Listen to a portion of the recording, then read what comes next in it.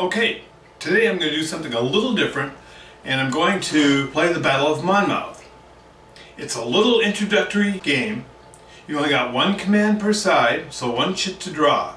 It has a different feel. It's a good introductory game. Now I really like pub battles for the way it plays smoothly, quickly, and authentically on the larger battles. So I've never really played Monmouth. I've set it up, kind of putzed with it a bit, but I never have really played it. So today I'm going to actually sit down and play it. First off, this is how big the Monmouth map really is. My hand to scale. So I'm going to zoom in there. We'll begin with turn 1. Turn 1 and 2 are just the Americans moving. The British don't draw a chit at all. Turn 1 movement. And there we have 2 turns of movement.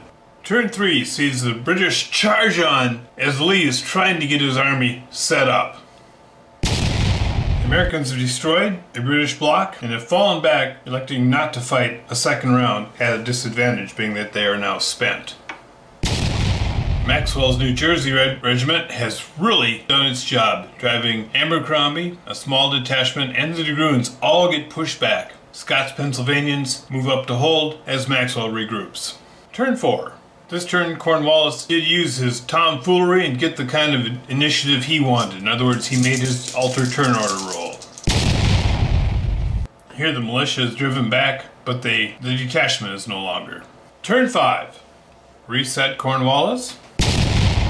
Combat in the center. The detachment that was there, the American detachment, was able to hold the British off long enough for Maxwell to reorganize and drive them off. Where else, the Americans have established a fighting withdrawal pattern.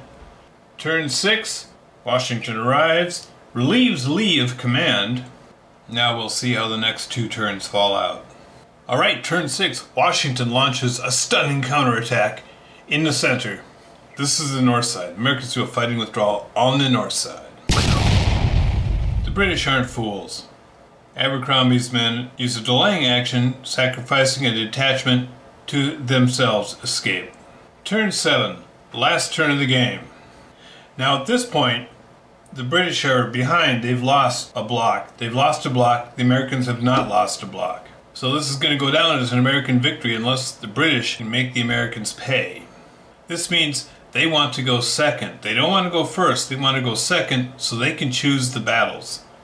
The Americans have to show their hands first. I drew Cornwallis. Cornwallis wants to delay. He rolls a 5.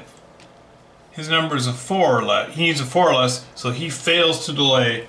Washington is happy to let him go first. During the American movement phase, the Continental Artillery opens up on Abercrombie, and he falls back. The British aren't going to win here. They're just fighting a delaying action. The dragoons ride off because although they could possibly destroy something, it's more than likely they'll be destroyed, and that makes the British loss even worse. So there you have it. End of the game on turn 7.